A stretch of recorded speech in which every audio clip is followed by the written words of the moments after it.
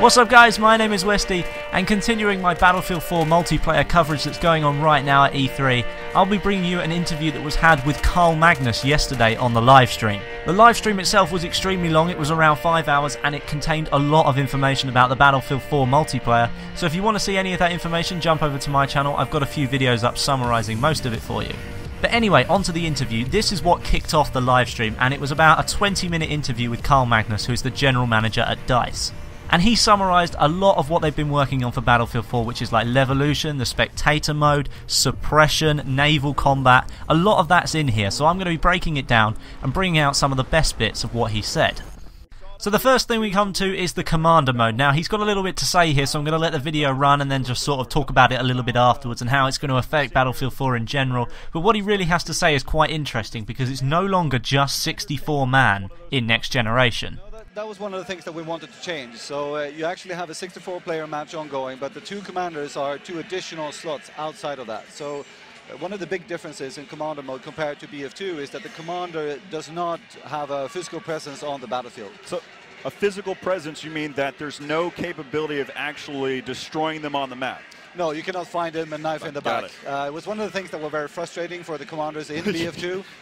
You have to run somewhere and hide in the grass or somebody, and then usually the Spec Ops guy come and find them and just knife them. So now what we want to do with Commander Mode is to enhance the team play that we have, of course. So we want to get that eye in the sky kind of guy that can help turn the tide of the battle with both the information, the information warfare, what's going on, and then relay that to the squads that you have on the battlefield. But also taking direct action with vehicle drops or dropping in the offensive capabilities of missiles, etc. And one of the big changes this time around as well is that those different assets that the commander has available are tied to different points on the map. Not all of them, but several of them. So, for instance, if you capture point B here on this map, Siege of Shanghai, that's when the commander actually get the Tomahawk? The Tomahawk coming in, for instance. So what we can really take from that is knowing that now battles are going to be still 32 versus 32, making a 64-man match on the ground. But Commander is going to be separate from that, so both commanders aren't going to take part on the server, so technically it's now a 66-man game. And if you didn't already know, you can be a commander from either your desktop or a tablet, which means you can take control of the battlefield from an iPad or an Android tablet from pretty much anywhere. Karl even says later in this interview, you can take control of a battlefield even if you're sitting on a bus. It doesn't matter where you are, you can take control. He also mentioned how they're going to control the Commander Mode so it's not too overpowered on the battlefield. You're going to have to actually take control of certain objectives to be able to call in certain actions. Like specific flags will allow you to do specific things, like you have to have a certain flag to throw down a Tomahawk missile, you have to have a certain flag to bring the gunship in. Next up is Levolution. Now, Karl describes it as sort of a dynamic environment and the way that the player can change the map and sort of control how the map changes over time. Now, we already know one of the big examples of Levolution is the skyscraper. However, they do talk about a different one here, so I'll put that bit on now. One of the great things, you brought up to the attention is the bollards. For those of you who are not really formally get the fact of you got to pull out your dictionary to find out what bollard is.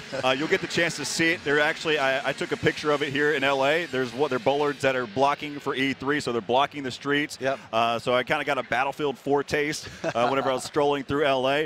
But you'll see it. You'll get the chance to see in game. There's a red and a green side. The green side, it actually retracts back into the ground and allows any type of vehicles to be able to pass back through. The red side, no tanks can go through that. They're talking about the bollards on the battlefield around the bridges of this map. You have to have the specific intel or the right permissions to cross those bridges so that enemy tanks cannot cross those bridges without having the intel off the player who's holding it. This was further confirmed later in the live stream. This is why I'm telling you about this now. I just thought it was relevant to bring it into the interview because they were talking about these bollard systems. So really, he just confirmed that Battlefield 3's Naval Warfare just wasn't up to scratch, and they've sort of replaced it with these attack boats that have these high-powered machine guns on them.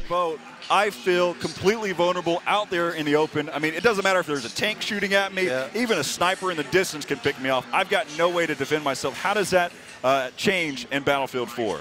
Well, the amphibious assault that we now have in the game as well, you will see different vehicles. I mean, we have like the jet ski, for instance, which is very awesome. fast, you know, but you have to move very quickly because you have no offensive capabilities. But then you have other, like the patrol boats, for instance. These are more, you know, you have some offensive capabilities with the cannon they have mounted on it. I even believe that you have some TOWs, you know, guided missiles on them, etc. So you can do some damage there, definitely. So it depends on how you use them and what kind of vehicles you choose, of course. So again, like what you mentioned, the fact that these amphibious vehicles, they have the ability to eject out with a jet ski. Yeah. So really, he just confirmed that Battlefield 3's naval warfare just wasn't up to scratch, and they've sort of replaced it with these attack boats that have these high-powered machine guns on them, and TOW launchers as well, so it looks like we're going to get in some surprises for naval warfare. But now we come to quite an important bit, and that's suppression, and he has some specific details about how it's going to work in Battlefield 4. Things as well, like we've changed the suppress system. You know, we got a lot of feedback on suppress. Detail now. Yeah, details. But for instance, so suppress is now something that is more focused on the support class with the LMGs, etc. Okay. Which I think is what a lot of people out there really wanted to see. It's not so present in the actual close quarter combat. It's more on the range combat. Things like you also have, if you're behind cover and you go scoped, you will actually have an automatic lean over feature. So if you're sitting in cover and you're going scoped, then your character will go like whoop and look up. That's greatness. So yeah, and these things will, you know, hopefully people will like them. Otherwise, we have to do something about it, of course. But there's a lot of things changing there as well. So for suppression in Battlefield 4, it looks like we're still going to be seeing suppression across all classes, but it's much heavier in the support class. And this seems a logical way to actually deploy it. Support is actually built for suppressing targets, so it makes sense to give them the best suppression possible. And he also mentioned a cover feature where you can poke down behind cover and then you can sort of poke your character up over cover without revealing yourself completely. Now that sounds kind of cool as well. And finally we come to Spectator Mode, which is one of the biggest things I think Battlefield 4 has to offer. Now sadly the Twitch recording of the interview with Karl Magnus actually sort of buggered up the audio and the video at that point when he was talking about the Spectator Mode, but I watched the whole stream pretty much all the way through, so I have a pretty good knowledge of how Spectator Mode is going to work. But this is only pre-alpha stage, so don't expect this to be exactly the same as when the game drops in autumn. So essentially Spectator Mode is going to be working how you would expect a Spectator Mode to work. You're going to have multiple different camera angles. So first of all, you've got a tabletop view, which is up on the screen right now, where you can have an overview of the whole battlefield that's going on in front of you. This will be pretty much the same as what Commander Mode actually looks like, apart from the map isn't interactive. You're just going to have an overview showing you all the different objectives, where different teams are, different vehicles, stuff like that. It's a general overview. We then have first and third person cameras. Now they're pretty much self-explanatory. Where the first person, you can switch between all 64 players that are in the game, or as many players as there are in the game. And you can have multiple viewpoints, however the camera is static in that mode. Moving into third person, this is where you can start to use the camera movements. You can zoom in and out of the soldier that you're actually focused on. Again, you can use all 64 players on the map as a camera. And you can also do 360 degree views around that player as well. So this is where it starts to get a bit more dynamic.